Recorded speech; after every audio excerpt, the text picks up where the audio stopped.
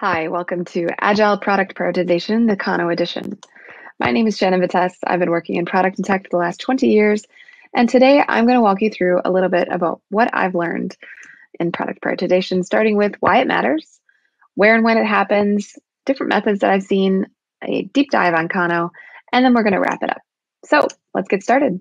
First things first, when I started watching TV as a kid, and I'm American, we watch a lot of TV, the remote controls are pretty simple. We had this old one in the basement that even only had 3 buttons. And the entire point of this thing was just don't make me get up. So you had something, turn it on, mute or turn up the volume, and then change the channel. And that's it. That's all we really needed. But later, different pieces of hardware came into the picture. We started getting DVD players and stereos, and the operation became complex because you had all of these different remote controls. And we decided to create one remote control to rule them all. And that's where this puppy came along. She was complex and hard to manage, and she had a lot of programming to do, but she got the job done. Now then, this little beauty came along, and it was a real disruptor for the market. So Apple shifted all that complexity away from hardware and into software. We started consuming media in a different way. But those old remote controls still existed. I remember, because for anybody who didn't have Apple TV, you still had to program that sucker. And every time your batteries went out, you had to reprogram your remote control and find that weird code and all this stuff. I bet the Gen Zers are going, what is this woman talking about? But this is how it was back in my day. So I got pretty frustrated, as most customers were, because you want something that's easy to use. But the prioritization didn't shift in the case of these remote control makers. They kept the complexity based in the hardware.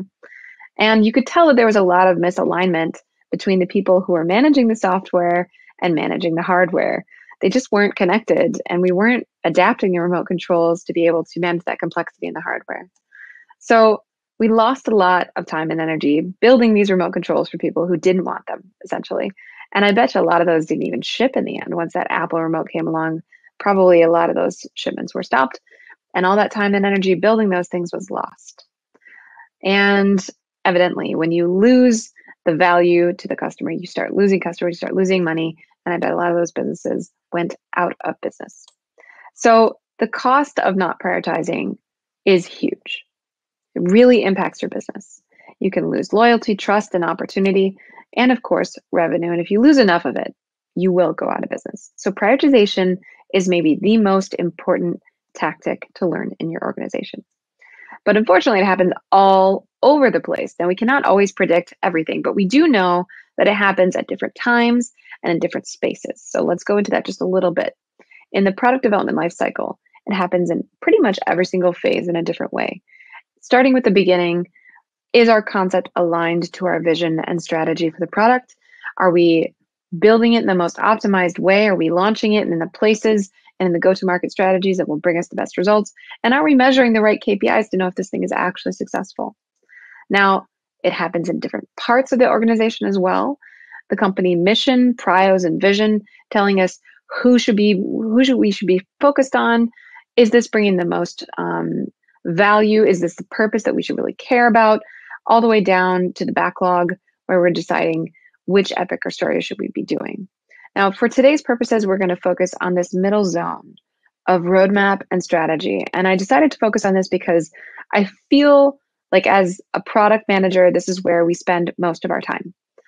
Mission, vision, and prios don't typically change that much unless you're going through a very large disruption. And delivery plan and backlog are things that actually change quite a lot because you're doing small prioritization, small decisions. So I think in this middle zone is where you have a lot of impact, and it's important to get it right or you waste a ton of time. So let's talk about different prioritization methods, which you've probably already heard of today. I think this one might be the most popular. It was by Stephen Covey, and it's called the Action Priority Matrix. I think this is great for product strategy and roadmaps. It's really focused on customer ROI. So it's balancing the impact or value based on the effort. So those top 2 quadrants of quick wins and major projects are the ones that you would want to do because they bring value to me and they're not too difficult to do. This next one is by Eisenhower, who's an American president. And I think this is a good one for sprint or backlog prioritization, or even like story prioritization. In any case, it's low-level decision-making because it balances things that are important. So again, we're focused on value, but instead of the return on investment being based on the effort, we're talking about timing. And so that's why I like this for story mapping and other activities that are more low level, because you're not talking about really if you should do it, because anything in the delegate or don't do it boxes are like a no-go, but when you should be doing it. So that's good for the low level decisions. Finally, you probably have already heard of RICE. RICE is a pretty popular method for product prioritization. It's reach times impact times confidence divided by effort.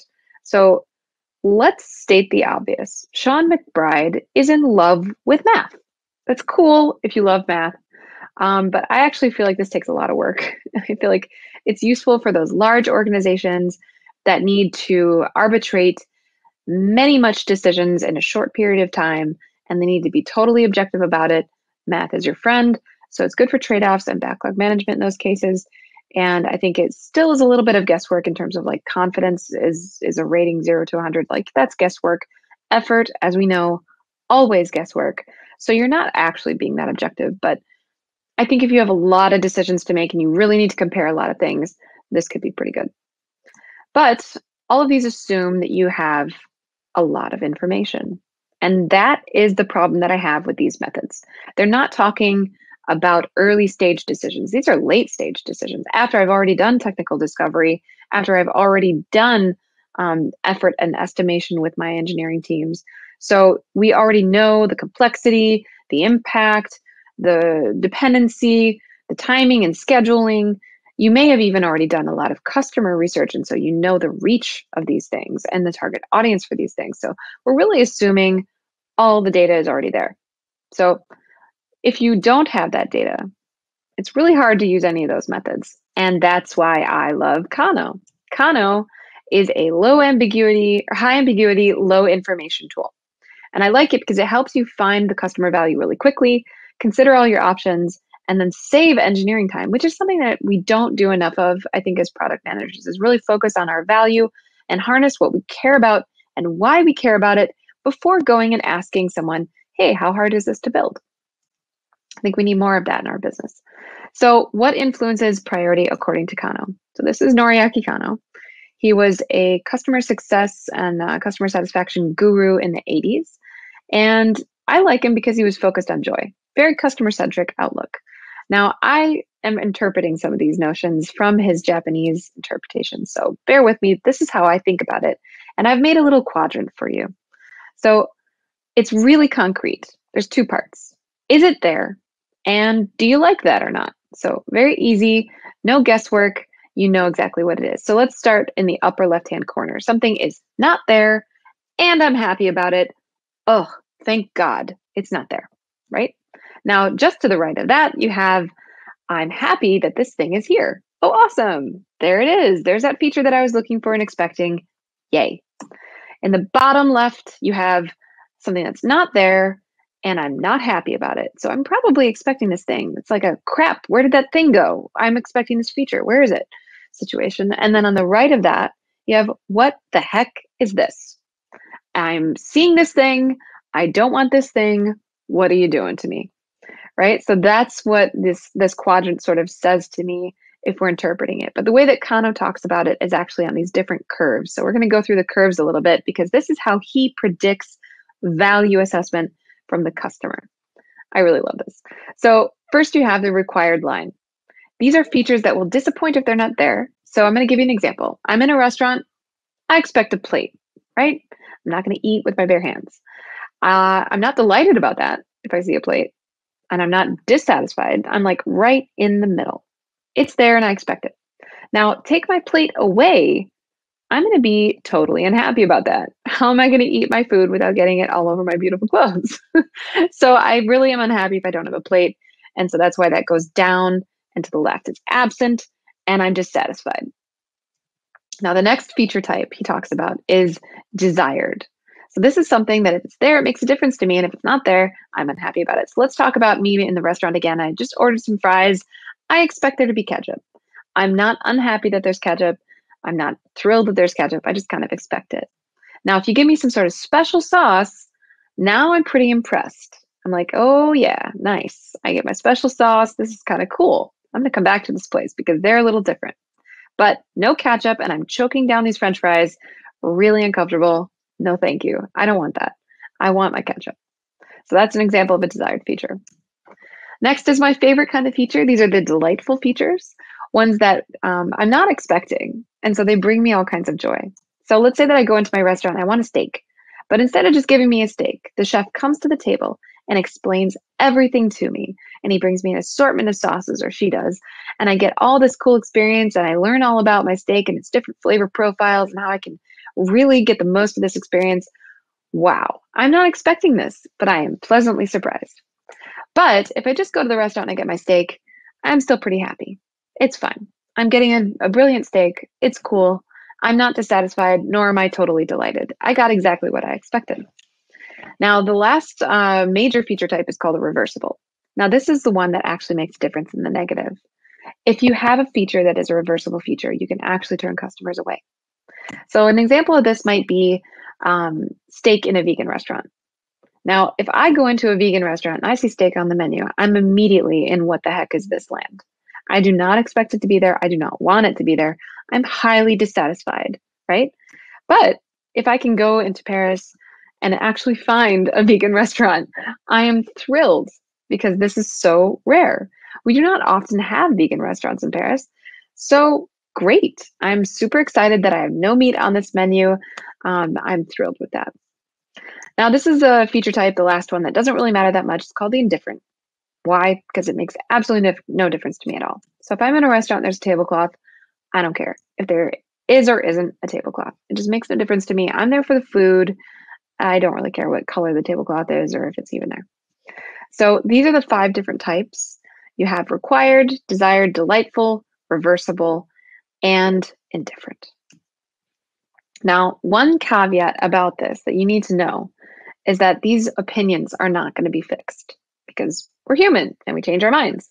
So this thing called habituation will happen where someone will get used to a feature. And an example that a friend told me about that I really liked was this confetti that he had built into a product. At one point, he was like trying to bring a little bit of joy and excitement into this conversion stage.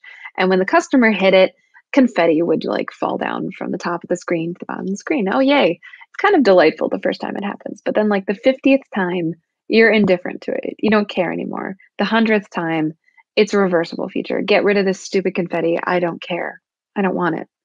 But in the inverse, things can actually become something that was maybe a reversible feature at first. The more you do it, you can get used to it. So a good example of this would be like back end features. They're not always the funnest things to do is entering content into these feature systems, but the first 10 times it might be annoying. After a while, you get used to it. You might get indifferent about it. I don't ever think that would become a positive, but you might become indifferent. So I think that the curves can kind of go from bad or good into indifferent with habituation. Worth thinking about. So let's talk a little bit about how you can use this method. So basically, step 1 is interview. Obviously, you cannot know what your customers think if you are not talking to them. Cannot stress this enough. Next, you want to note and collect your answers and then map your features and finally craft a strategy out of it.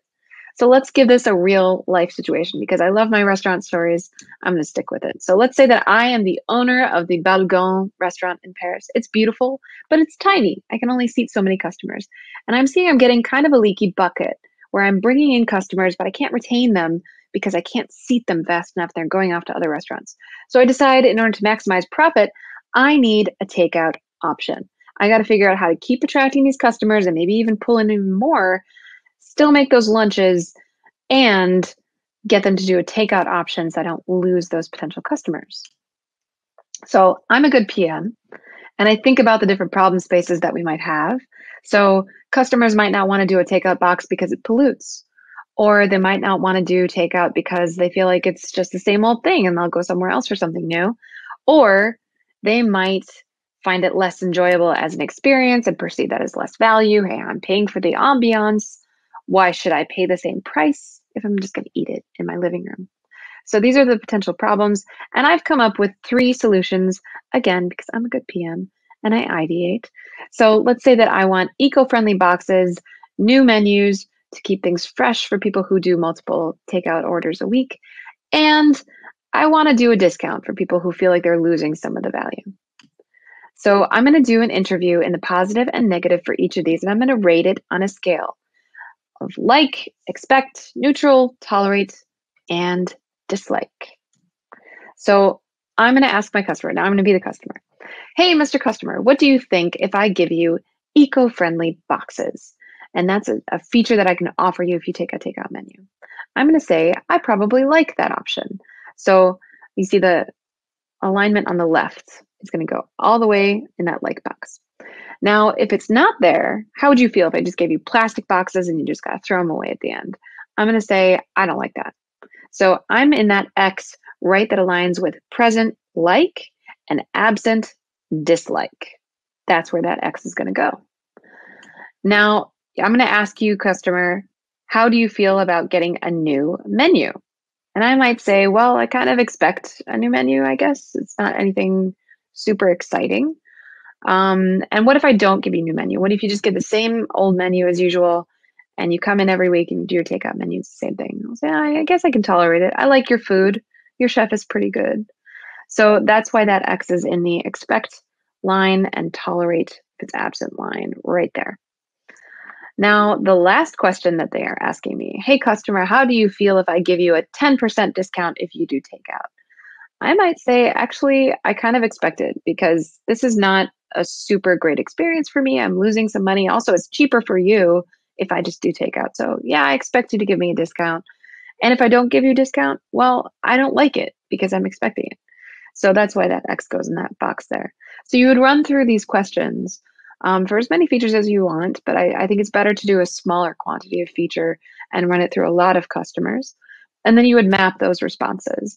So for the eco boxes example, let's say that I interviewed 7 customers and 5 of them said that they really liked it, and then it would be a desired feature. So that's how I would map this. And I would eventually put these different features on the screens that I can see how I feel about them. So there's my eco box up in that present, I like it, not present, I dislike it. So that makes it a desired feature for the most of my customers that I interviewed. So you map these different things to find out where your features are in their value scape, right? And this is kind of what we came up with. Let's say that we did, I don't know, 100 customer interviews or something like that. And we found out that the eco boxes is considered a delight. The new menu is considered kind of indifferent because people don't really care. And discounts are required. They kind of expect it. And if it's not there, they're going to be upset about it. So now I've figured out what these different features mean to my customer. And if I go back to my product strategy at the very beginning, I decided that I wanted to avoid the leaky bucket. I want to keep attracting customers, which means I probably need some sort of delight features. And I want to retain the customers that I've attracted. I don't want them going out the door somewhere else because I can't service them fast enough. So I need some requireds in there to make sure that they stick around and I'm not disappointing them. So to attract customers, we will surprise and delight them with some cool eco boxes to reduce pollution. And to retain customers, we will meet their requirements by giving them a 10% discount. We decided not to do the special menu because why go through all that effort if we're not going to get any value for it? So that's how I determined a strategy. I came up with a problem space. I made a decision about what kind of product strategy I needed to respond to that. Then I mapped my features based on customer interviews about where they bring value and how, and I devised a final delivery strategy around it. Now let's do a wrap up digging into some of those use cases just a little bit more so that you can find out how best to apply this process. First of all, when you are trying to attract customers in the acquisition phase, delight features are going to be your best friend. Anything that can pull them away from a competitor is great. So when you're dealing with poor experiences on the back end, I mentioned before, having an amazing back end experience might be the thing that pulls your customers away from their competitor. Or if you are having an experience that is totally unexpected and new, like that remote control that we saw at the beginning of this story, where Apple completely disrupted that thing and said, okay, instead of having 20 buttons on this thing, we're going to have 2. push and browse. Easy. So Apple really thought the simplicity was the thing that was going to delight their customers. And so that's what they delivered. And it really worked. So delight things are great for that early stage conversion funnel acquisition of your customer. Next, retention. I mentioned this a little bit in my strategy, but retention is all about meeting expectations. So those required ones, and that's why I interpreted that type of feature as required, um, because my customer wants it, and if they don't have it, they're going to leave. So retention is the game. Now, you might also want to think about identifying those reverse features because those are the ones that you're going to want to remove. If you keep a reverse feature, you're going to drive customers away, and that's against your strategy of retaining them. In the growth and activation phases, so I've attracted my customer, I've gotten them to do enough in that early stage that they're going to continue on with the process. Here again, if you're seeing people drop out of your funnel right after the activation phase, maybe you need a delight to keep them there. Maybe you need something to make that experience a little more enjoyable for them so that they'll stick around and complete your conversion funnel or even expand it. So let's do a little bit of wrap up about what we've learned today. First of all, this is a tool for high-level prioritization. This is a great opportunity for you and your team to craft strategy rooted in customer data, prioritizing their value and their experiences before you have to talk to any engineers. Why does this matter? I think everybody can agree that engineering time is kind of the commodity that you don't want to waste. And one of the biggest wastes that I could possibly imagine comes from poor prioritization. In asking them to prioritize everything, size everything, imagine the effort to do everything, only for you to take like 80% of those things and not do them. What a waste of engineering time. Or you prioritize things poorly and then you waste time and energy building it only for it never to ship or not to reach the customer potential that you thought it would have. So this is why high-level prioritization is critical to get right. You will absolutely save engineering time. Now, the next one is something I think that a lot of companies who are not product-led really struggle with. And this tool gets you right on track for that. Instead of making assumptions about what your customer wants, because I don't know, you don't have the time, energy, resources, or people to do direct customer research, you rely on your product managers to do that research in those cases. And this is a tool that they can use. It's easy. You just ask them 2 questions for each feature. So prioritizing the value based on a customer-centric vision is a great way to shift your team easily into product-led growth. The last, the right side that I really like about this is that it actually follows data. I don't like decisions and strategies being made based on hunches. I'm not a big fan of bets. You can do it, and sometimes you have to do it. And in that case, A/B testing is great. But then again, in order to perceive the value of what you've done, you've had to go through the entire process of estimating, ideating, building, launching, and measuring before you even know if it worked. So that data can come to you very late in the phase, but I actually think it's a lot smarter to do it earlier and to try and find out what your customer thinks about the value in a very quick and easy research method before you have to go through all that work. Another reason I like this is because it focuses on strategy. So I like that there are different ways that you can adapt your interpretation of your customer value and apply it to different situations. Just because your customer thinks something is valuable does not mean that you're going to do that feature if it doesn't meet your strategic needs. So I like that this focuses on using it in acquisition or to prevent, customer attrition or to maintain retention or other problem spaces. And you can really think about what are we trying to do right now based on our customer behavior and which features are going to get us to that response. And last but not least, this is not an end-all be-all. I said it was early stage and I meant it. At some point, you're going to have to do feasibility checks. You cannot make decisions about what valuable is until you know what the return on investment is. So a lot of people, no estimates people won't do estimates. They'll just begin A/B testing in some form. Maybe that's a clickable prototype. Maybe they'll build something very low tech and easy to user test to make those assumptions, or maybe they'll just go build it and A/B test it. But in either case, they won't do feasibility. But most organizations today do estimates and do some sort of feasibility check because we want to understand like what we're getting into. So after you do this method is the right time to say, we know what's important to us and we know what we should do based on our strategy. So now let's talk about, can we do it? And that's where that Covey method comes in really well. So I feel like this is a great combination method, starting first with what is valuable to us, what is important to us, and why, and then moving into what can we do with the capacity, resources, dependencies, and limitations and constraints that we have in front of us. So don't forget to do the feasibility, I think is maybe the most important takeaway after all of this. Even though you might love this method, don't forget, you still have to talk to your engineering team after you talk to your customer. So I hope that you've gotten some good information on this today. We've gone over a lot of different methodologies, a lot of ways of interpreting this, and a lot of ways of using it strategically in your product process. Thanks for watching, everybody. You can find me on LinkedIn if you have questions or if you want to ask more about this or get some ideas about how to try it. I've done a lot of workshops on this, and I have found that having interview cards and the 5 lines, and then you can put stickies on, is a great way to do this in a team workshop. And I hope you try it out. And I hope you do this before you talk to your engineers and then use it as a value driver.